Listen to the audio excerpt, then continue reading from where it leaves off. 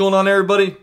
UCI Jaguar back with GenJag.com, and we have some breaking Jaguar news, and that is that quarterback Blake Bortles, according to Adam Schefter, has been given a 3-year, $54 million contract extension with $26.5 million of that guaranteed. So huge news involving the Jaguars. You know, one of the biggest topics of this whole offseason are what are we going to be doing at quarterback. You know, there's really the whole Kirk Cousins versus Blake Bortles debate is over. Kirk Cousins will not be a Jaguar, and let's go ahead and discuss this contract extension.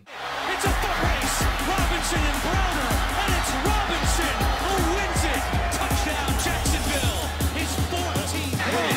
Bortles with top, looking deep for Robinson, and the catch is. Now, I've got to say, I really do like this deal. I mean, as a lot of you guys that watch my videos know, I am a supporter of Blake Bortles, and I was in favor of bringing him in versus paying a boatload of money for a guy like Kirk Cousins, or bringing in maybe somebody like Sam Bradford that's kind of injury prone. And, you know, I just wanted to bring Blake Bortles back because I thought he finished off the year extremely strong. He really elevated his play in the playoffs, and he's a young dude. You know, he's 25 years old, and I think that he is still improving. And I do like the deal that was given to him. It wasn't like a 5-6 year kind of thing where you're going to be, you know, have him on a team for this long, paying him this amount of money. This is almost like a prove-it deal. Now, you could say that, hey, he had that 1 year kind of option. That was more of his prove-it deal. But here's the thing. If he goes out there and just really steps up his play from last year, and all of a sudden he looks like, you know, he brings up into a, you know, higher tier quarterback, so then all of a sudden he would become a really premier free agent in the offseason, then you're going to have to pay him a lot of money. But, you know, this is the kind of deal where, you know, you have him locked down for 3 years, $54 million.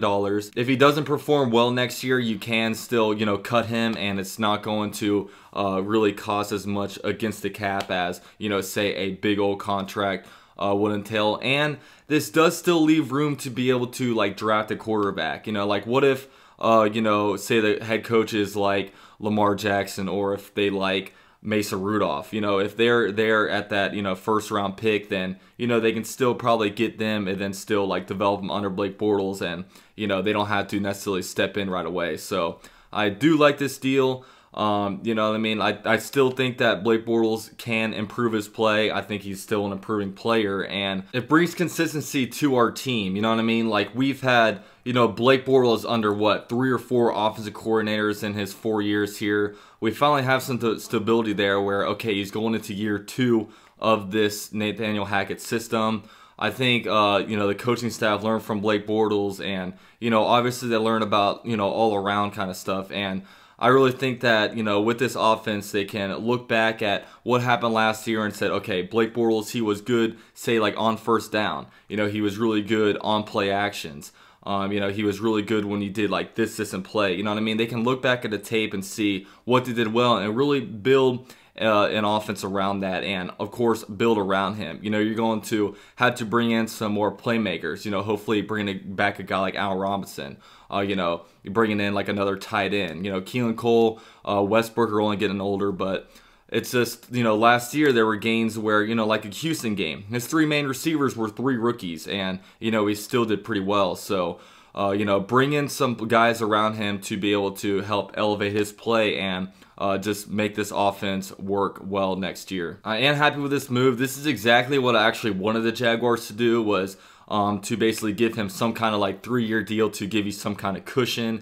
And, you know, say next year he was to ball out, all of a sudden you have him, you are going to be able to have him for a lot cheaper than what you would have had if he were to go out next year and have a really, really good year. I think one of my favorite things about this move is just to, you know, end the whole Kirk Cousins talk, because it wasn't like the talk really annoyed me too much, but what I thought it was doing, it was really just splitting the fan base into 2. I mean, if you're a part of any Jaguars forums, it's like, you know, you have your Blake lovers over here and your Blake haters over here, and they're just, like, bashing at each other. And, you know, this kind of brings an end to all of that, and hopefully we can move on and start having a little bit more civil arguments. Now, I can understand people that do not like this move just because, you know, we've seen Blake Bortles for 4 years, and people have their reservations about him. People have their opinions, so you know, it's going to be hard to change that. But all I had to do is say, you know, like anything that's going to happen this offseason,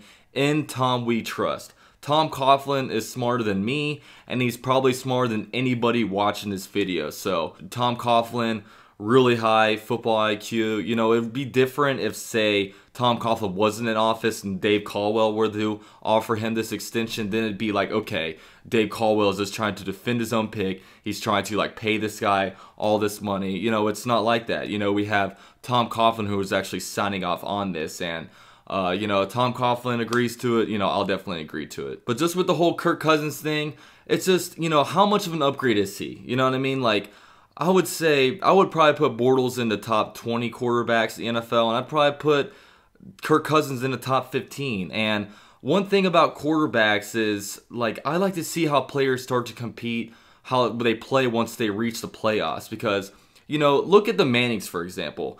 Like, Eli Manning is a guy who is pretty bad in the regular season. He throws all kinds of interceptions, just doesn't, you know, he just doesn't look all that well. But there's conversations about him being elite.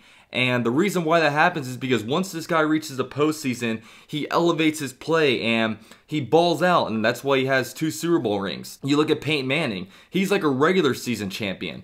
Does really well in the regular season, but then once the playoffs come, he just did not do very well. You know, he really only has 1 true Super Bowl. I mean, the Super Bowl when he was on the Broncos in his final season, he basically admitted that the defense carried him there. He admitted it during the ESPYs, and, you know, he was kind of joking about it. So, you know, Blake Bortles, it was encouraging to seeing him improve his play as the season went on. And then once the playoffs came here, you know, he really elevated his play. I mean, you can look at the Bills game. Didn't do all that well in the Bills game, but you know what he did do? He used his feet, and we don't win that game if Bortles doesn't know how to, you know, take the game into his own hands and start using his feet. So, you know, really good Steelers game. Played pretty well during the Patriots game, but, you know, it was a team loss. A lot of things just went against us between play calling, you know, guys not making plays and all this different kind of stuff. So, yeah, the Jaguars signed Blake Bortles to a 3-year, $54 million extension, essentially taking us out of the free agent quarterback market, but it does not take us out of the drafted quarterback market. Now, I honestly think that I honestly don't see the Jaguars drafting a quarterback first round. I just don't. That's just my gut feeling. You know, I had a gut feeling about Blake Bortles coming back, doing something like this. You know, that happened. And I believe, I don't know if I read this right. Yeah, I just checked. The Jaguars did bring Henne back as well. Exactly what I thought. I thought that if we brought Blake back, Chad Henne would be back in, just because for whatever reason the front office likes that duo. This will be their 5th year together. You know, I don't really, I guess Henne helps with meeting rooms. I don't really know, but something about that combo they like. So yeah, let me know what you guys think of this contract extension. And yeah, this is UC at Jaguar with GenJag.com, and I'm out. But I think to get a little bit of familiarity, close with that. Yeah, I never graduated. So that's good. It definitely helps out. Yeah.